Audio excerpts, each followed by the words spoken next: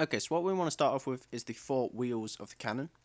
So for that you want to be placing 4 logs, each with a 1 block gap between them, like so, and all facing in the same direction.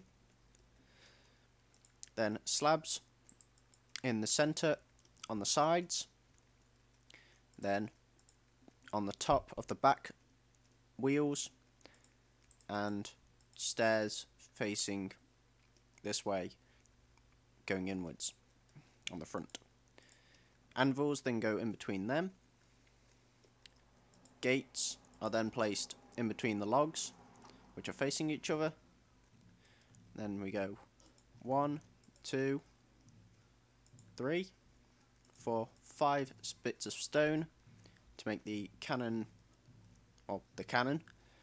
Then a pressure plate on top of the cannon, a tripwire hook on the back, then 3 slabs on the very back of it. We then take trapdoors and we place 1, 2, 3 and 4 on the tyres, on the wheels, sorry, to make the cannon whole. So there, we have finished our cannon.